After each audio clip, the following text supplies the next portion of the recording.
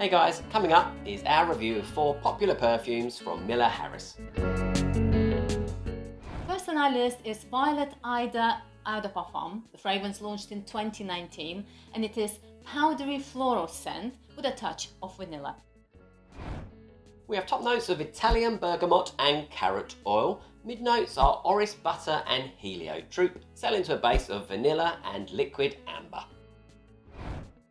We have a little sample here, so we're going to give it a spray on me. On Ingrid. Yeah, I'm already smelling the powdery notes coming through and some spicy, interesting spicy note that the pokes its head through as well. That's all I'm getting at the moment. It's nice, it's powdery, floral, with a little bit of spice, and maybe that carrot seed that you were talking about, Ingrid. Yes. So, should we do the usual? We do need to. See you in 10. We are back after 10 minutes. Ingrid, how's that settling down? Now, it's settled down, not too very exciting fragrance. Agreed. For me, personally. It's like carrot oil, seed oil fragrance, and I get some sort of spicy notes coming through. I'm not getting any fruits, like any zingy, bergamoty scent or any floral scent or vanilla. I can't get that. I do get those powdery notes, which obviously are coming from iris flower, and you know, there is something of that, but some more spice, but nothing else. Yeah, I'm going to throw in, it smells like the health shop that we go to sometimes and we buy bits and pieces in. For me, I don't like this fragrance at all. Other people may love it. It just doesn't have to me, it's not either feminine or masculine. I was hoping it would be a bit more pretty because it was said violet on the name and it was supposed to be powdery and have some iris in it. Yeah, I'm quite surprised. And we've given it sort of 10 minutes. Maybe that's not enough time, but yeah, there we go. So, Ingrid, let's go for seasons and occasions. If you was going to wear this fragrance, when should these lovely people wear it? Well, but based on the fragrance that it developed to, I would wear it in cold seasons, so it would be winter, autumn, maybe early spring. As for occasions, this fragrance is very simple, so you know, any occasion really. Yeah, just I can't think too much. Just anything and everything, even visiting health shops. And what do we hear about performance? Performance-wise, it lasts about 4+ hours, so it's not like brilliant performer, but it will last you. Yeah, it's all right. And finally, we reached the verdict. You've probably guessed. Ingrid, what do you think? Not my cup of tea. No. Can I have another smell, just in case I change my mind? No, I don't love it because I don't really get much of the powderiness, and I don't get vanilla or florals or even Italian bergamot or any kind of bergamot. So yeah, surprisingly, it's a thumbs down from me as well. But you can't win them all. Number 2 on our list is Lost in the City EDP. The fragrance launched in 2018, and it is aromatic, fruity, floral scent composed around rhubarb and geranium notes. Oh, we have top notes of bergamot zest and angelica seed and blackcurrant.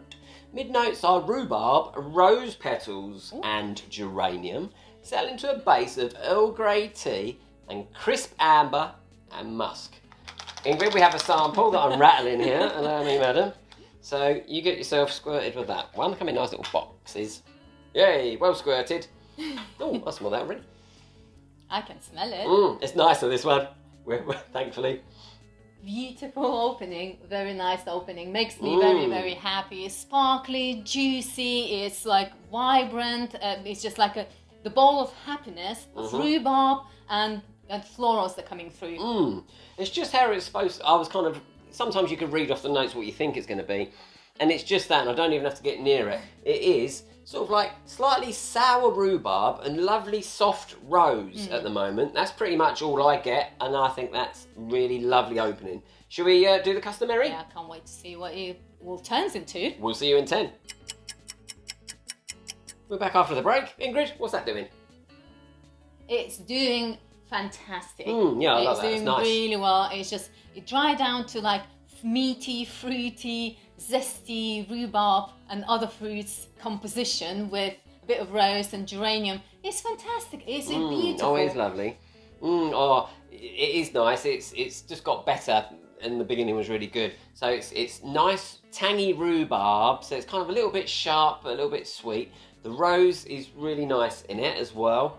And like the geranium, so it's got a little bit of green in there, a little bit of spice in there, but it's got soft rose in there as well, and of course the rhubarb. So all in all, that's a real well-balanced sort of like fruity, floral, slightly crisp and clean feminine fragrance. Yeah, it's beautiful. Even I would nick. Ingrid, the usual seasons, occasions. Seasons for this fragrance is spring, summer, maybe just creeping into autumn. More daytime than evening time, in my humble opinion. Yeah, daytime. Yeah, and the occasions to wear is very easygoing, day-to-day fragrance. So it would be like shopping trips, maybe, you know, afternoon teas, garden parties, that kind of thing. Oh, and performance, darling. What do we read? Performance-wise, this fragrance would last you 3 to 4 hours, so it's not like boosting performer, but you know, yeah, it's a pleasant fragrance to wear, and you know, in the summertime you don't want it to be too overpowering. And finally, we're at the verdict. Ingrid, what do you think? It's thumbs up for me. I love this fragrance quite a bit, actually. Yeah, I love it too. I think it's a great spring, summer fragrance, certainly worth grabbing a bottle. Yeah, very nice. Number 3 on our list is Rose Silence Eau de Parfum. The fragrance launched in 2015, and it is fruity, musky rose scent. We have top notes of mandarin and blackcurrant. In the heart, we have Turkish rose absolute, settled into a base of patchouli and cashmere musk. Give you a spray. Liberal dosing of Rose Silence. Okay, Ingrid, as customary, ladies first. Very nice, zesty, juicy opening, as you would expect. We have fruits up and in the top notes, and we have rose just poking through. You can smell it straight away. Yep, definitely a rose fragrance there. Yeah, so it's a little bit zesty at the beginning, a nice amount of rose. It's kind of like a soft rose garden kind of rose. Should we do the customary? We should. We're going to let this bad boy dry down, and we'll see you in 10. We're back after the break. Ingrid, Rose Silence. Oh, it's really pretty dry down. It's lovely rose note, slightly, you know, entwined with fruit, so you get some fruity notes, and you have musk in the background. Just about. It's not too much. It's not too overpowering. Yeah, it's got that musky, earthy, like the patchouli and musk together. Very light underneath coming up. I really do like the rose in this fragrance. I think it's very pretty, and just getting a little bit of the fruity berries, but not a lot. So it's mainly sort of like musky rose, to quote. I think that was another brand that we've been doing. But I think it's Mancera. But yeah, it's really nice rose fragrance. We kind of read a lot of people were comparing it to Parfums de Marly Delina. Delina, yes. Yeah. It is kind of similar, I would say. It is. Yeah. We gave it a smell, yes, and it does smell very, very strong. Yeah, they are quite similar, easygoing daytime rose fragrances. So Ingrid, if you was going to wear Rose Silence, when would you wear it? On what occasion? I would wear it in spring and summer. It's that kind of fragrance for me. Daytime, most likely. It's very pretty, elegant fragrance. It's sort of like a retro type of scent, rose scent. Yeah. So I would see myself like wearing it to wedding parties, maybe christening parties, just any type of outdoor parties. Yeah, those kind of daytime parties years ago when the ladies would wear umbrellas in the sunshine, those parasols, whatever they're called anyway. And as for performance, what do we hear, darling? Performance is kind of moderate 4+ hours, and moderate sillage and projection as well, so you won't be following you miles and miles behind, but yes. Yeah, it's not nuclear, but it's not what you're expecting from this fragrance anyway, and I think it does the job really, really well. If you're looking for a nice rose fragrance, you can't go too far wrong. Number 4 on our list is Poirier de Soir Eau de Parfum, launched in 2015, and it is woody, fruity fragrance composed around pear note. We have top notes of bergamot and pear. Mid notes are rum, so I'm quite excited about that, and peony. Settled into a base of birch and cedarwood. We like a bit of booze. We don't mind. Don't tell them that, Ingrid. Right, okay, we have another sample. Sorry, Ingrid, I'm being a bit slow there. I'm really fumbling. Ingrid's going to spray me because it's the last arm left. There we go. Don't know what we're going to do if we're going to do 5 fragrances, Ingrid, but we'll stick at 4. Okay, let me give that a wiggle.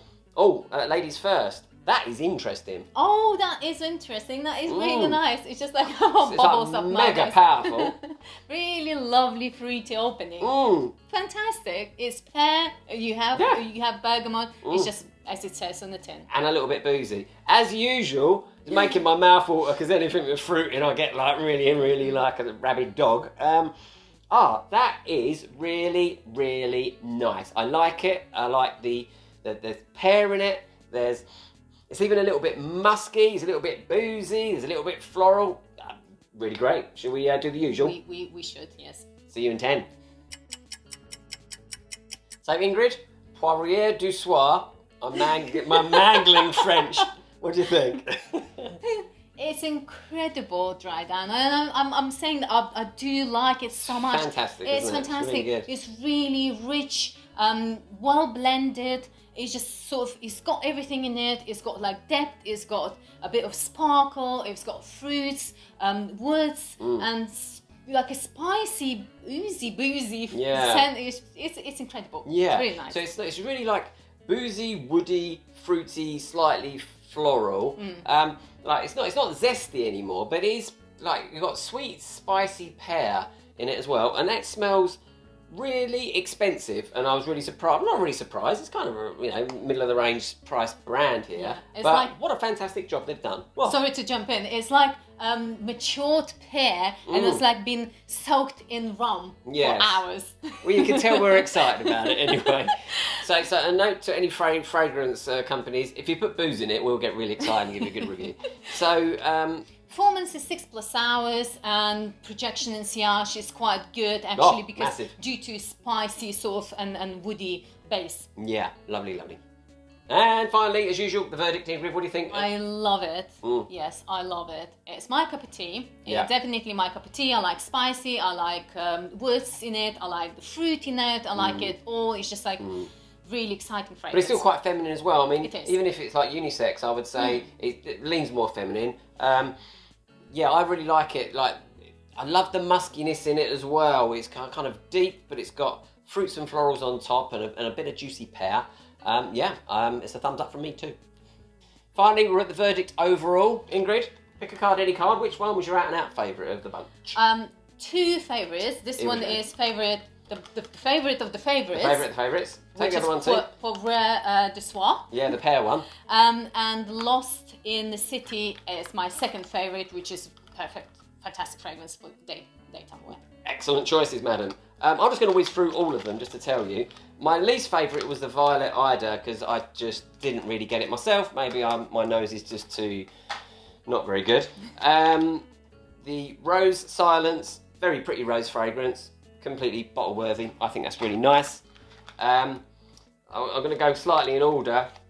Lost in the City, also fantastic fragrance, really enjoyed it. But the out and out winner for me, probably similar to Ingrid, is the one I can't pronounce, Poirier du Soir, sorry France. That's fantastic fragrance, completely, if you want something that's a bit sort of like, not mature but elegant and got loads of depth and layers and changes over time, this is it. I wouldn't say it's a blind buy because it's worth getting a sample first, but I think if you like it, you'll love it. Yes, this fragrance certainly has character, and it's not your usual fragrance, so you do need to try it before you buy it, but you know, it's a fantastic choice. Yeah, and if I just dive in, the other 2 fragrances that we did like, the Rose Silence and the Lost in the City, I think they're just bottle-worthy blind buys anyway. Going, yes. Yeah, absolutely, I think so. So that was it. Don't forget to check our next fantastic video right there. We'll see you soon.